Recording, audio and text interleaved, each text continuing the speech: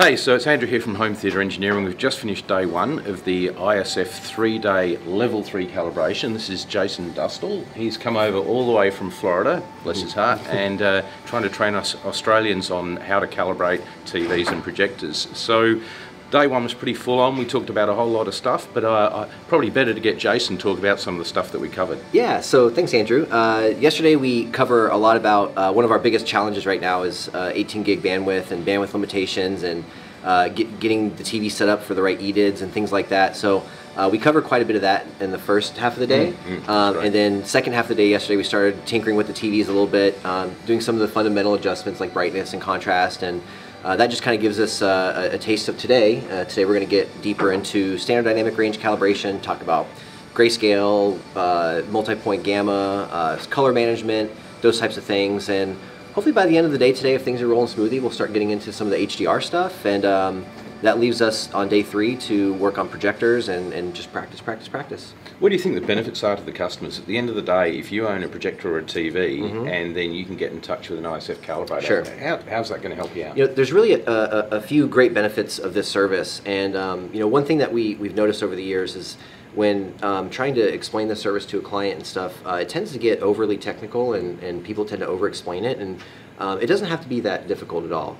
The main benefits are just some really obvious things, really. Seeing more shadow details in dark movies, watching things like Art of Flight and seeing all the details in the snow, and the snow actually being the right color, and you know, making skin tones look as natural as possible, and making sure the screen is the right shape and size, and especially in a projection system where you may have different aspect ratios and anamorphic lenses and things.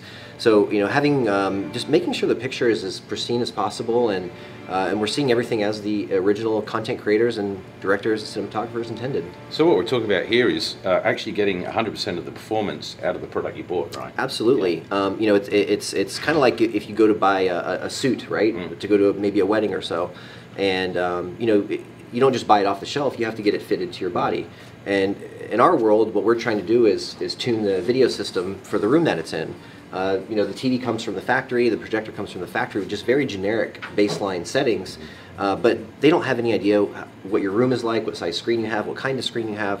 So the manufacturers give us tons and tons of adjustments in the TV to custom tailor that TV for the room that it's in. Cool. You've been doing this for a while. We went for a walk and had a coffee the other day, and you said you started off at what age? You were tinkering with TVs and sort of adjusting brightness and contrast at a very early age. The funny story is, I always tell, is my grandparents had an old console TV with a record player on top, and I remember as a kid just 2 knobs, right? And one of the knobs was a black level control, what I learned eventually, but it was funny because you would turn the level down, and all of a sudden shadows and stuff were gone, and then you turn the level up a little bit, and all of a sudden your shadows were there. And if you turn the level up too high, the picture looked really gray and milky and washed out. So as a young kid, I was just curious and turning knobs, and I don't know, just looking for things in the picture. It sort of just stuck with me, and you know, so you've been calibrating from a very early age. You know, professionally, I really got interested in it in the early 2000s, and finally was able to gather up the funds and make it to the class in about 2007 or so. So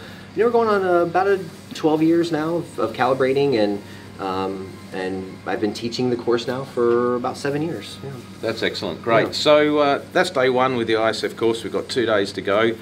It was a really great day. We had a lot of really good conversation. A lot of people. We've got a great team here because people from different parts of the industry. Got some like medical guys, some IT post-production, guys, post-production. So we've had some really great questions, and we're certainly sort of deep diving into some of the challenges, especially of the the higher bandwidth and HDR 60 Hz stuff, and HDMI cables. So I'm really looking forward to day 2. Yeah. And also, by the way, Jason's produced some really great videos which are sort of buried out there on the internet. So what we're going to do is we're going to post links to those, and they will be below on the bottom of this video.